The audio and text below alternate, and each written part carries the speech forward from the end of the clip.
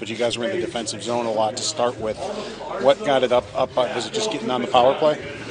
Um, yeah, it took us a little to get to our game. I think we tried to force a little bit too much offense. Obviously, their system is they stay pretty tight in the neutral zone. I think it forces you to chip pucks in behind them, and we didn't do that for the start of the first there, and I think that's kind of what led to their O-zone. But obviously, Andy standing on his head keeps us in the game for a while there, and then we find our game, and from there, we start rolling. So I think that doesn't happen if Andy's not standing on his head, and obviously we had some great PK today, and the power play stepped up big, so that's what you need.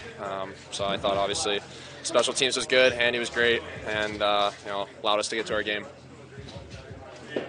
They wanted to take you away on the power play.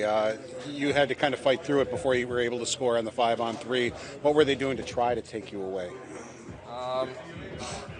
Yeah, I think they're just shading to that side, just kind of ready for the one-timer. I think we had good looks, though. I think when they do that, it forces something else to open up. So it's 5 guys on a unit, and I mean all 5 guys are good enough to make plays. So if they take me away, there's always someone else open. I think we did a really good job. I thought we didn't force really anything. I thought we were patient, waited for the right time, and waited for the right shot, and paid off. So goaltending is such a demanding position. Does Craig almost make it look, I don't know, easy sometimes? I mean, he's so in tune. Sometimes he just doesn't move much. Yeah, he does. He's a smart goalie. Obviously, that comes with a lot of experience. He's been around for a long time, and he's really good at reading plays. I think that's probably the best thing. I think when you watch him play, he reads the play so well, which allows him to anticipate where the next shot's coming from. And